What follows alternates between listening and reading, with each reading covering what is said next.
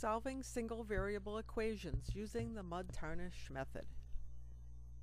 It seems tricky sometimes when you first see single variable equations, so you should begin by asking yourself some questions. If you had a problem, like 3x plus 5 equals 14, what would you do? You'd ask yourself, what are all the steps I need to do to solve the problem? Now there's more than one way to solve it, but this is one way that I found's kind of useful. Sometimes it helps to relate a problem to something completely different. You could find something that's common between them, even though they seem very strangely different. And what could be the same as 3x plus 5 equals 14? Would you believe Roman soldiers burying their jewelry? The Roman Empire in 286 BC consisted of Italy and the islands of Corsica, Sardinia, and Sicily. Almost 400 years later, it had grown to an area that now comprises 40 countries in Europe and Asia.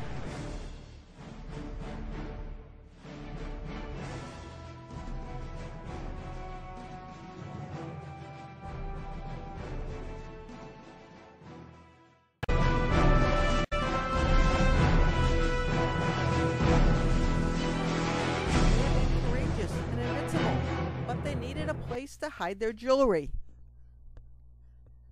And what were they to do? They were strong, they were brave, they were well prepared. But what if they died in battle and the family jewelry would be lost to the enemy? So they dug holes. They dug holes all over Europe, burying their jewelry before battle. And sometimes they died and they didn't come back to dig it up. And sometimes they forgot where they had buried their jewelry. This was not good. And they dug holes all over Europe. Some of the jewelry remained buried until today, where people playing in the mud found it, or found it with metal detectors. They found Roman rings, tarnished and muddy. So, how would we use this story to help us solve the equation 3x plus 5 equals 14? What's the mud in this equation? 5 is the mud. Why is it the mud? Because it's the easiest part of the equation to clean up, because it's only added to the x. You learned addition and subtraction before multiplication and division. It's easier to do. And how do we get rid of it? We wash off the mud by subtracting 5 from both sides of the equation, because subtracting 5 is the opposite of addition. The tarnish, on the other hand, is the number 3, which is attached to x by multiplication. To remove the tarnish, you've got to divide both sides of the equation by 3, because division is the inverse operation or opposite of multiplication. 3x divided by 3 equals 9 divided by 3, so x now equals 3, and the equation is solved. When you have a problem like this, you first should identify the mud. It's the number on the same side of the equation as the variable you're solving for, and it's either added or subtracted to the variable. To remove the mud, you perform the inverse operation to the equation on both sides using that same number. In the equation 2x plus 4 equals 6, 4 is added to 2x, so you subtract 4 from both sides of the equation. In the equation 7x minus 3 equals 4, 3 is subtracted from 7x, so you add 3 to both sides of the equation to help solve it. Your next step is identify the tarnish. The tarnish is a number multiplied or divided by the variable you're solving for, such as an x. And to remove it, again, you do the inverse operation on both sides, but in this case, the inverse operation will be either multiplication or division.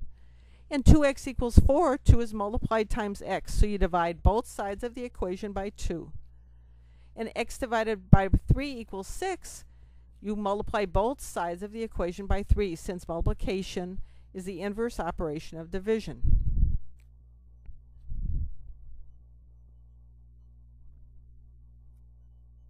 Now we'll look at some other equations. 6x plus 2 equals 12. What would be the mud? 2 is added to 6x, so it's the mud. To get rid of it, you'd subtract 2 from both sides. The tarnish is 6, and it's multiplied by the x, so to get rid of it, you divide both sides of the equation by 6. Let's look at the mud and tarnish in these other problems. 12x equals 24 has no mud, but it has a tarnish of 12. 2x minus 4 equals 4 has a mud of negative 4 and a tarnish of 2. x divided by 3 minus 8 equals 13 has mud of negative 8 and a tarnish of 3. This mud tarnish way of looking at solving equations has many applications in math, both now and later on in your mathematical careers. Now remember, there's more than one way to solve this. You could solve for the tarnish first and then do the mud, but this is an easier way to do it. So now let's look at some of the applications. One thing you can remember is that single variable equations are very easy to solve using the mud tarnish method.